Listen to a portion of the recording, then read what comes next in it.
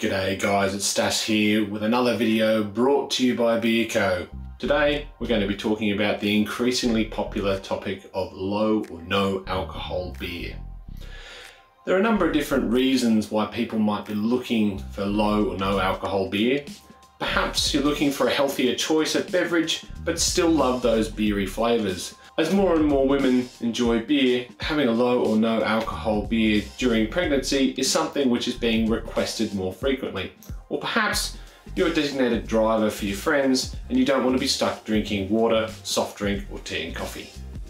Commercial low no alcoholic beers are generally produced in two ways, through vacuum distillation and or membrane filtration.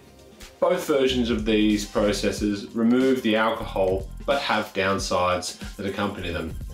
Membrane filtration and vacuum distillation have the potential to remove flavour when they remove the alcohol. Vacuum distillation also has the downside of essentially heating the beer up to remove the alcohol. Cooked beer. From a homebrewer's perspective, neither of these commercial solutions are ideal as they require expensive, specialised machinery which would be cost prohibitive on a much smaller scale. More recently, craft breweries have been experimenting with a number of alternative methods for creating low no alcohol beers. Seeing as these are a little more approachable for the home brewer, we're going to have a look at some of these methods and discuss some considerations for making low or no ABV beer. Late last year, October 2020, Lallemand put out a best practices info sheet for making limited fermentability wort using high temperature mashing technique. Craft breweries are fairly familiar with the idea that mashing in the upper end of the saccharification range promotes the activity of enzymes that create longer chains which are less fermentable sugars. This can result in the beer having a fuller mouthfeel. Lallemmand's info sheet talks about taking this to the extreme by mashing between 82 to 86 degrees. This process will essentially eliminate enzymes which would break down the longer chain sugars into shorter chain sugars, thus creating a wort which is much lower in fermentables but high in unfermentables.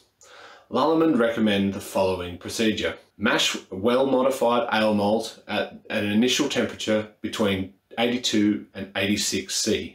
or 180 to 187 Fahrenheit. Target a low OG between 1020 and 1027. Lauter as normal, but ensure the pH and gravity remain within normal brewing levels. The pH should be within around 5.1 to 5.4, and some acid additions may be required. Boil as normal, again being careful to maintain normal pH levels. It's also possible to add lactose at this stage to increase mouthfeel. Ferment using a maltotriose negative yeast strain such as Lalbrew Windsor or Lalbrew London to lower the potential alcohol yield. Fermenters have an alternative offering, a new yeast, Safbrew LA01. At the time of filming, it's only available in the commercial 500 gram packs, but you might be able to get your hands on one, like I've done. It should be here very soon. The approach with this yeast is similar to the previous approach, but it's also different. LA01 is a maltose and maltotriose negative yeast strain. This means it can only assimilate the simple sugars in the wort. This means that in a typical wort, the yeast can only consume 10 to 15% of the available sugars. Fermentis recommends that the following to create a low no ABV alcohol beer, i.e. less than 0.5%. The standard mash regime aiming for 1028 to 1032, 7 to 8 degrees Plato for your OG. The attenuation is calculated at around 13 to 15%. You can influence the flavour profile by fermenting it cooler to create a more lager-like profile, but it's recommended keeping fermentations above 10 degrees Celsius. Due to the high amount of unfermented sugars still present in the finished beer, shelf stability is an issue. They do not recommend bottling these beers unless the beer has been pasteurised. So keg only for these ones.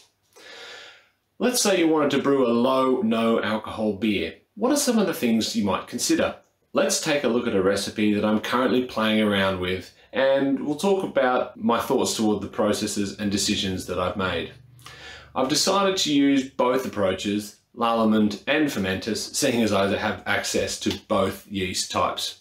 I'm aiming to make a low, no alcohol version, as in less than 2%, of my Phil's Wish IPA. And I want it to drink just like the original, or as much as I can. To try and achieve this, I'm going to try and compensate using the following techniques. I'm using flavorful malts. I could use Vienna or Munich there too, but I thought that I would keep the grain bill percentage and make up the same just to limit the variables. I'm cutting down my bittering addition and moving my 10-minute addition to a whirlpool at 90 degrees C. This is to try and avoid astringency and keep the BU to GU ratio as close as I can to the original.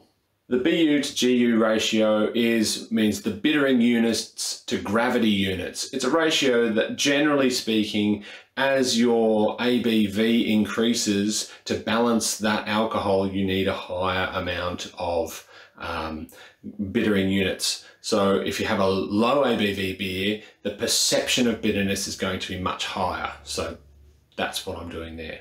To aim to compensate for the lack of body that the alcohol normally provides, I'm going to adjust the water chemistry to increase the chlorides and have a higher chloride to sulfate ratio that's normally typical of a New England IPA.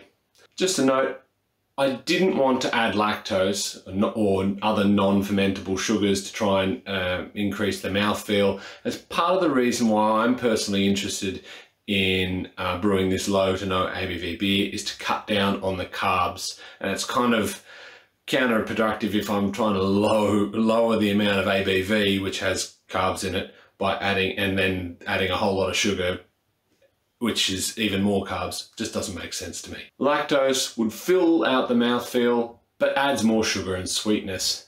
If you want to add lactose, you could push the bitterness a little harder, maybe 5 to 10 IBUs, as your perception of bitterness will be lowered due to the sweetness that comes from the lactose. So that's what I plan on brewing in the very near future. I think I'll also do one with minor tweaks, better suited to the SAF Brew LA01, taking into consideration their brewing recommendations. If you want to see how that brew day goes, I'll put a link to that video either in a card up the top or in the description down below once that video is up on my channel, Stas Brewing.